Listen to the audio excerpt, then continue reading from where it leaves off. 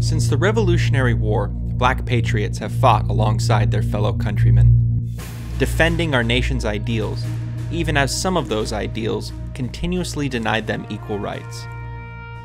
This is the story of the 555th Parachute Infantry Battalion, the Triple Nickles, who were the first all-black parachute unit in U.S. military history. Organized late in World War II, the Triple Nickles trained at Fort Benning, Georgia, and were eager to fight the Germans.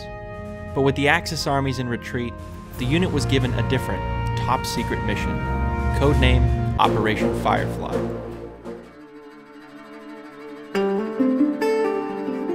They were sent to the Pacific Northwest, destination Pendleton, Oregon. There they were greeted by the U.S. Forest Service, and only then did they learn what most Americans were unaware of. The Japanese had been launching balloon bombs across the Pacific Ocean that were landing and exploding along the West Coast. Their general orders then, that they didn't know they had general orders for there, read the destruction of Japanese balloon bombs and the suppression of wildfires. Bob Bartlett is a retired professor and Army veteran. He spent 7 years researching the Triple Nickles. They didn't know whether the fire was lightning or careless campers or a balloon bomb. So when the fire call came, they just knew, get on, we're going. The battalion became smoke jumpers, parachuting into densely wooded terrain, fighting fires, and destroying enemy bombs. Their mission had become critical. Just days before the unit arrived, 6 people were killed by a balloon bomb near Bly, Oregon in Klamath County.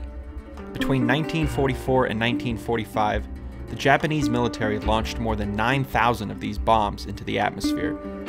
By the end of the 1945 fire season, the unit had been part of 36 fire missions with more than 1,200 individual jumps.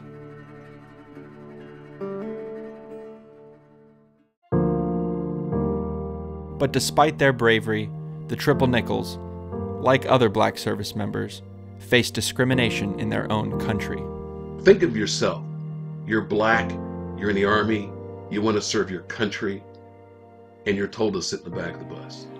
You know, they were stationed places where there were prisoners of war, German prisoners of war that were treated better than they were. Throughout their service, they risked their lives for a nation that treated them as second-class citizens, simply because they were black.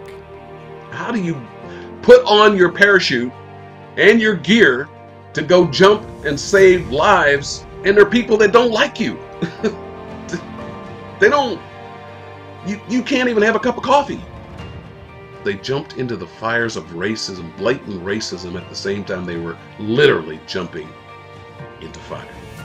Due to the hard work of Professor Bartlett and others, the story of the Triple Nickles lives on, and a gesture of honor now officially marks their service on Main Street in Pendleton, recognizing the first all-black paratrooper battalion in American history, a group of men willing to defend our freedom, even as many continued to deny them theirs.